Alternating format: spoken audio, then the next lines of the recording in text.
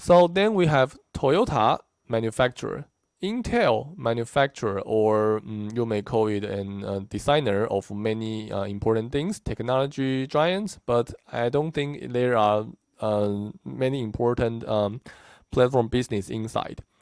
Nike, as I mentioned, we don't consider it as a multi-sided platform, at least for the major business making shoes and selling shoes. That's just a merchant or manufacturer.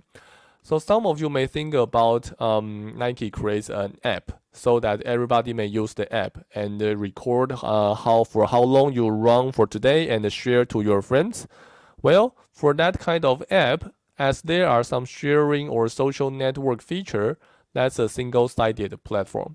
Okay, if one day Nike says he's going to create some advertisements on it, or allowing some third parties to sell some shoes or some clothes onto the app, that becomes a multi-sided platform. Suppose.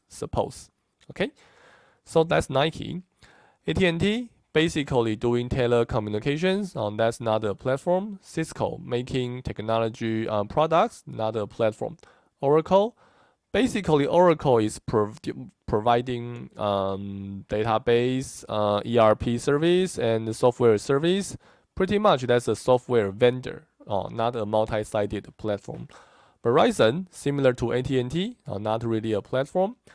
So GE also making equipments or technology products, not a platform. So the last two things maybe we need to spend a few moments is Visa and Walmart. Visa is a payment service, okay? So as a payment service, everybody knows that as a consumer, you do care about for how many merchants you may use that payment service. For example, we have Visa, MasterCard, and in the United States, we also have American Express. In Japan, we have JCB, and so on and so on. So there are other credit card services. When we want to apply for a credit card, we somehow really need to think about whether, for example, we want to have an American Express or not. Because American Express credit card is not accepted for many, at most of the places. Okay, that's going to reduce our willingness to use that platform. And that's obviously cross-site network externality, right? So probably you may consider Visa as a service provider. That's fine with me. But at least we all agree that the Visa business has a very strong multi-sided platform flavor because the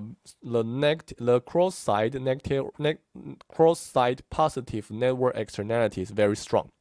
The same thing happens to Apple Pay, Alipay, WeChat Wallet, or any mobile payment service you may consider. They are also considered as multi-sided platforms.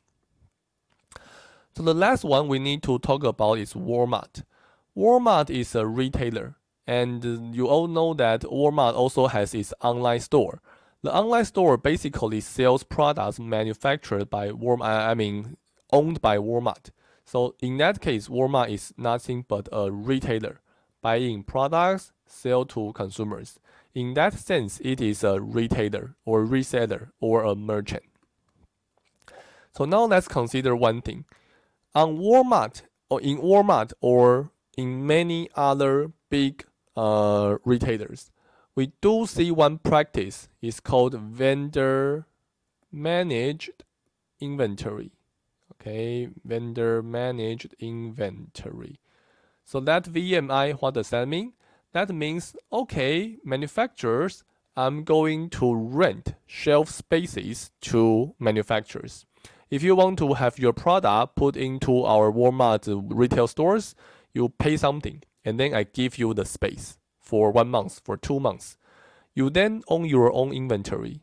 Maybe you also make your own price. If you cannot sell those products, take them back. I don't own the inventory. So I don't pay you to buy the products as my inventory. Instead, do this by yourself and keep your own inventory and use your best way to sell the products. So it's possible for Walmart to apply VMI to part of its shelf spaces. Okay? And in that case, do you think Walmart is a multi-sided platform? Well, it looks like a multi-sided platform, but in my opinion, it's not. Okay? What we really care about is whether we are doing platform strategy. Okay? And we focus more on strategy. What do we mean by strategy? Strategy is a decision about what to do and what not to do. We care about the purpose. We care about the intention instead of the format. Okay? Regarding VMI, I as Walmart, I don't own the product. You own the product.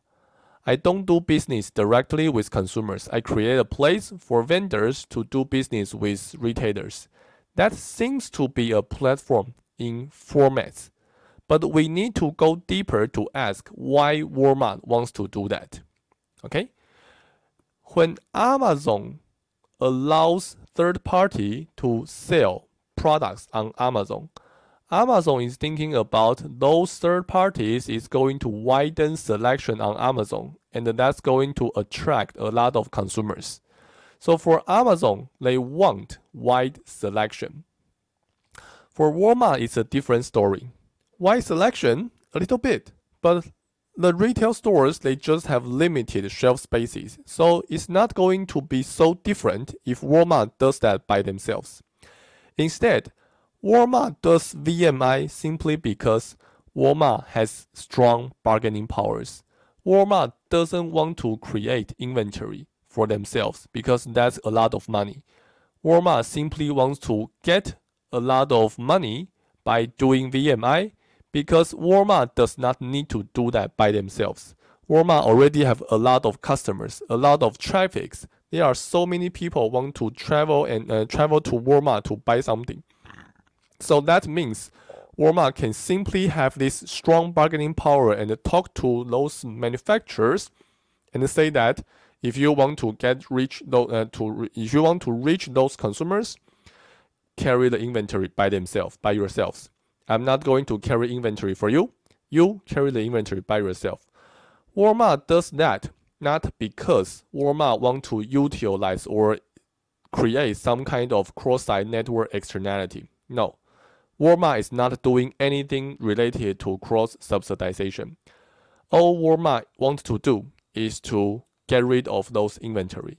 So the purpose is different.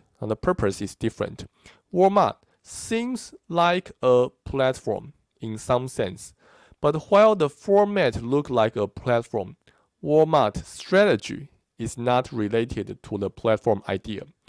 Walmart's purpose is not to become a platform. It's not to create cross-site network externality.